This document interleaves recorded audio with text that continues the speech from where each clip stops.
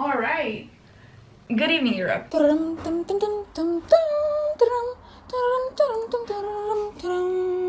I just want to clarify something before I even begin with this video. If I do end up using the title that I'm thinking of, I first feel the need to say that I'm happy that Italy won, okay? Like, the first place is the only place I will not be changing on the scoreboard, okay?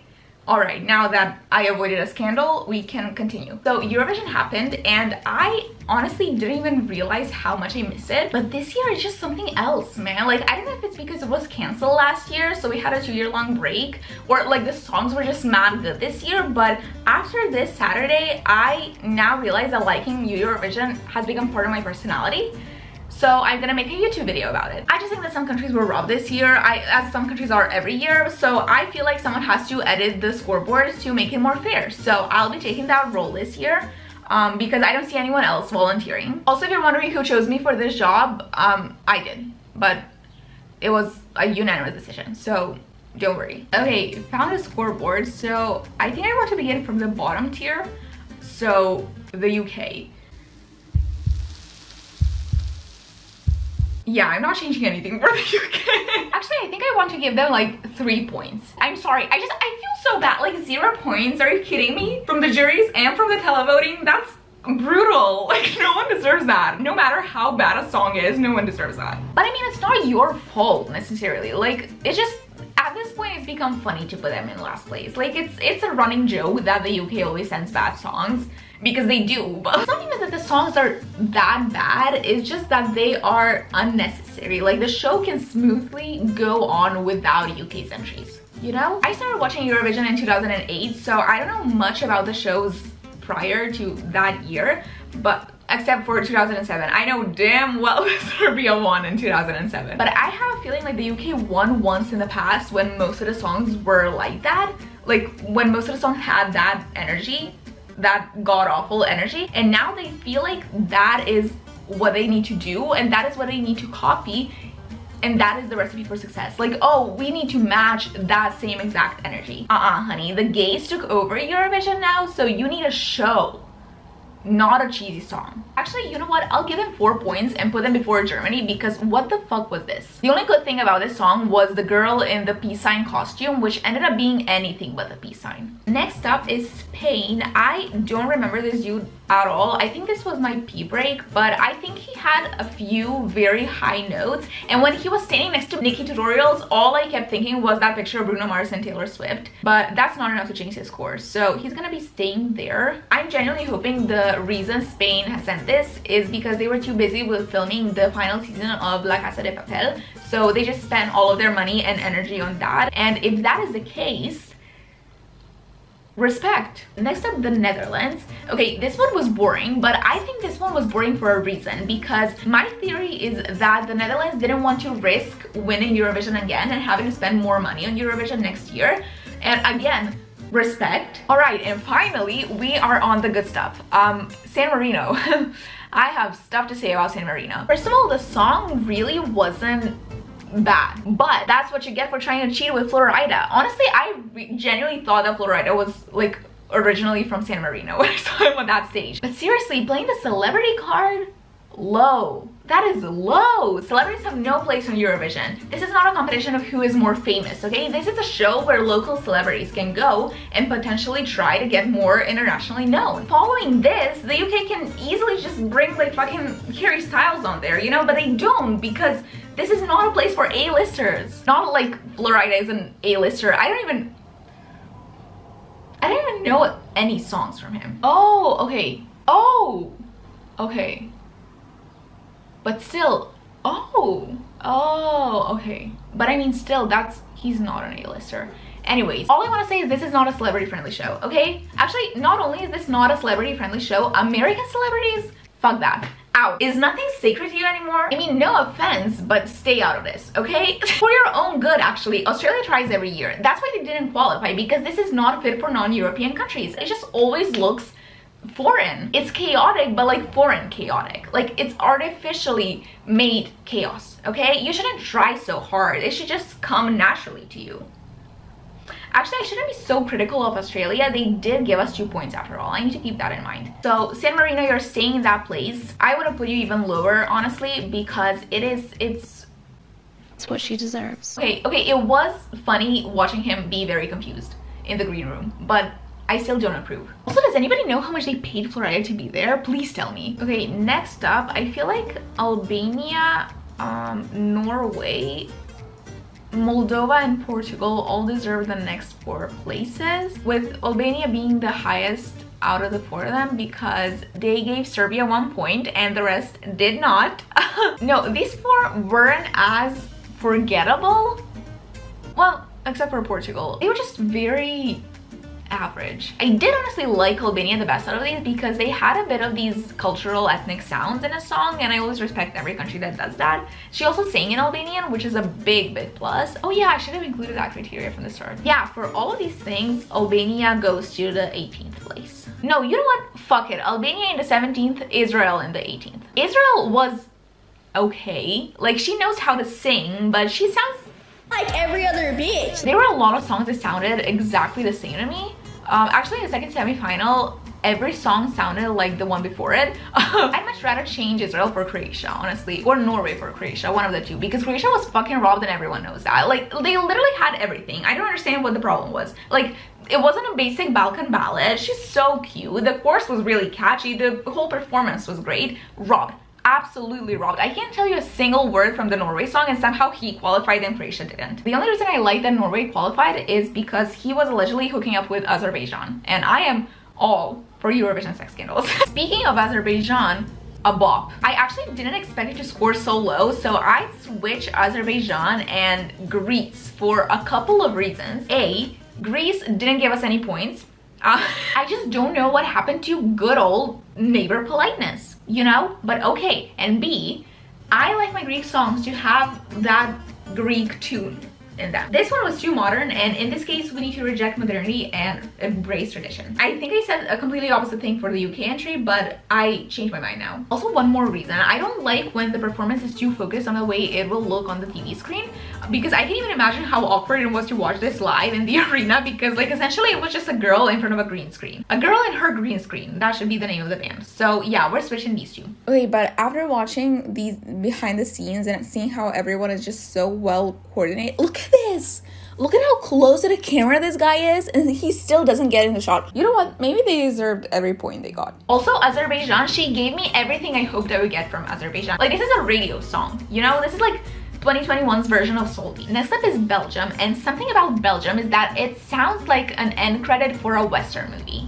Like, it sounds like the color yellow. Like it sounds like a movie that has the yellow tint over it. And like those like lines, the broken TV effect overlay. But it was boring, and they deserved every televote point they got, which was a generous 3. Actually, I would trade Belgium for Croatia, not Norway. Yeah, Belgium deserves to be sacrificed for Croatia. Then we got Cyprus. Cyprus saw that the public enjoyed the Fuego, and they said, copy and paste, but cut the hair. I actually hated it when I first heard it. Now I don't mind it, but I do think it got the score it deserved. It also sounds exactly like Lady Gaga Bad Romance, if you ask me. Like maybe Bad Romance and Judas combined or something like that. Like even the color scheme was very Bad Romance vibes. So yeah, I don't think I would give them any higher place because of that. Also, Greece, what the fuck? You gave Cyprus 12 points, which like I didn't even doubt it, okay? I get it.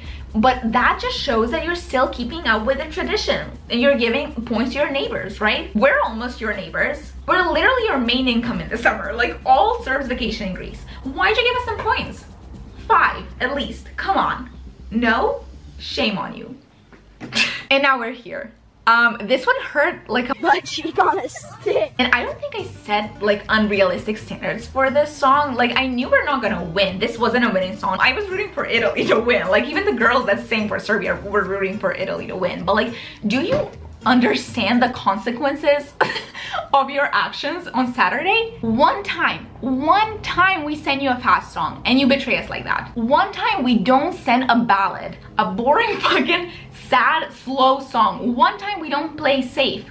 We send you some spice. Like imagine you're cooking right now, okay? After years of us giving you only the salt to season your food, we now come in with like season mix of some sort. I don't know where I was going with this. And you just look at us and say no. You don't understand. I'm scared of what we're gonna send next year because I have a really bad feeling that it's gonna be just another ballad and I can't take it anymore. Listen, I may be biased. I probably am, but I really liked our entry this year and I actually really like them as artists in general. I think they're really refreshing for the Serbian scene. So I am gonna put them in 10th place because I can. Also, I think according to televoting, they were 9th and the voice of the people is the only voice that matters. Also, they were literally the only country I liked in the second semifinals.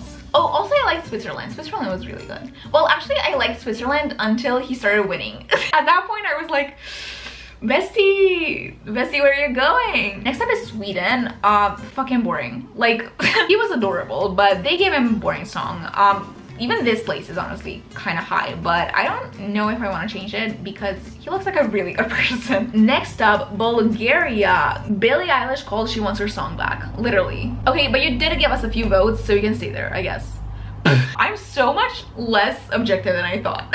No, she was cute. Actually, she was really cute. I'm just really mean. I wasn't in the mood for a slower song this year, and that's it. But she was actually really good. She sounds like a literal angel welcoming you at the gates of heaven, if heaven ever existed. Next up is Russia. I actually thought that Russia will come in like 3rd or something. I loved it. I don't think I would have loved it as much, honestly, if it wasn't for the performance, but everything was just so well thought out. Like, I don't speak Russian, so I didn't understand her, but I understood everything she was telling me, you know? And when she turned and showed all those clips on the screen, oh my, literally winner energy. I don't know what happened with the votes. I loved it. I think I'm gonna put it in 3rd place.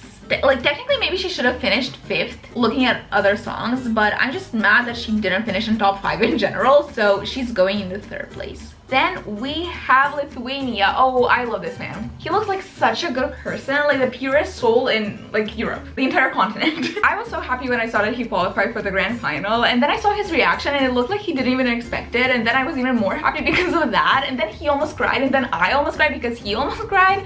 I wish him nothing but the best in life, honestly. I'm just so happy he got in top 10, so I don't think I want to change his score. This bitch can sing. Like, at the end of the song, my jaw was on the floor, but I don't like this song for Eurovision. Like, it sounds, I don't know how to explain it. Like, it sounds American, for lack of a better word. It just sounds like it belongs in a Disney movie. Actually, there were a couple of songs that sounded very Disney to me. Like, Macedonian song sounded like it belonged to Lion King, and this one, Malta, sounded like it belonged to Hercules. I've never seen either of those two movies, so I don't know if that's correct. Yeah, I know, a big gap in my movie knowledge, huh? Malta had a pop song, like not Eurovision pop, just pop. And there's a difference between those. Like, Eurovision pop is a pop song that has like a tint of like copyright-free music vibe in it. You know what I mean? Like Euphoria, that's Eurovision pop. Actually, maybe, that one's hard. Oh, Emily the Forest Only Teardrops, so that was Eurovision pop, I feel like. Malta was just pop. Lithuania this year, that was Eurovision.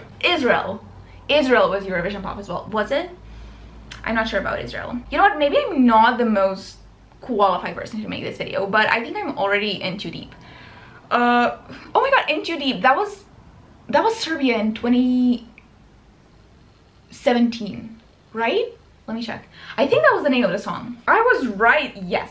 Still got her, baby. You know what? I take that back. I am the most qualified person to do this. I also kind of didn't like Malta's attitude at the final, and I know, like, I shouldn't be shitting on an 18-year-old's attitude, especially when she has every right to hope for a win with a voice like that, but I feel like as soon as you qualify for the final, you should already feel like a winner, because like there are so many factors involved when determining the winner of Eurovision that like it's so unexpected and you really shouldn't stress over it. You're at the final, the audience obviously likes you should just be happy and have fun and not sit there and dread the day you got to Rotterdam. It's as simple as that. Literally nothing matters anymore. You showed us how good you are and what you can do with your voice. Also, don't promote yourself so much on social media because people will not vote for you out of spite because you are everywhere. Then we got Finland. Amazing. Listen, absolutely what we need from Finland every year. This is exactly what I think people in Finland look like, what I think people in Finland listen to, and I vote for Finland to send a song like this every single year. Amazing. Loved it. Also, our commentator was more excited about Finland qualifying for the final than Serbia, which was very interesting to listen to. This woman like try to control her excitement and failing. I put them in 5th place. They are for top 5 for sure. I mean, the televotes told you everything. The public loved them. I love them. Good job, Finland. Next, Ukraine. 2nd place, and I will not settle for anything less than that. Listen, if Italy wasn't so good, I wouldn't want Ukraine to win, honestly. Like, this is another type of a song we need every year, right? Like, this is Eurovision in a nutshell. You have to admit that. Amazing. Like, I have no words left to describe this performance. 12 points. Then Iceland. Listen, there's just something about awkward middle-aged men that's just so comforting. Not that he's middle-aged, actually. He's probably like 30 or something. So just old age. No, I'm kidding. Very cute. Like, not a winning performance in my opinion, but a well-deserved 4th place. Top 5 for sure. Maybe even top 3. And now we're on the last 3. Now it's getting heated. So for Switzerland, as I already said, I liked the song until I saw them like win. Listen, I really don't mind the song, okay? It's a good song. I'm just glad it didn't win. And that's literally all I have to say. I don't know. Honestly, it kind of gave me the vibe of the Netherlands from 2019, and I don't need the same song to win twice in a row. Oh, you know what I forgot to mention? Spain this year, the parts where he had really high notes, the melody is literally the same as Duncan Lawrence's song. I forgot the name of the song, but like the song that won in 2019. Literally the same. Switzerland's song wasn't melodically similar to the winner, the previous winner, but I don't know, just like the vibe was really similar to me. I don't know. I kind of already reserved that 3rd place as my gift to Russia for being robbed, so I think I'm gonna put him a bit lower. Okay, 2 more. France. She's cute. She sings in French, so that's a plus. Her grandpa is Serbian, so that's a big plus. And also, definitely the biggest reason we gave her 12 points in jury votes. This is a classic Eurovision song from the previous century, and we need to stop with those. I just wasn't in the mood for slow songs this year, and I feel like no one was. I feel like we all just needed an energy boost this year, you know, which we did end up getting from most countries. This was voted so high purely because the jury still think we want these songs at Eurovision, and that's a tea on that. So for France, I'd say top 5 if they really want to, like, but I wouldn't be mad if they went a bit lower as well. And finally, our winner and my winner as well, Italy had everything. They sang in Italian, which I love because there's no better way of representing your country than singing in that country's language. What can I say except they came, they saw, they revenged Mahmoud, because we all know that Mahmoud landing in 2nd place was the biggest robbery of the past decade. Actually, you know what, now I'm thinking about this, maybe it's good that he didn't win, because like if Mahmoud won in 2019, then we wouldn't get Måneskin this year, because like Italians wouldn't even bother to send a good song since like no country wants to host Eurovision twice, you know? Everything does happen for a reason. I got nothing else to say about Italy except justice is served.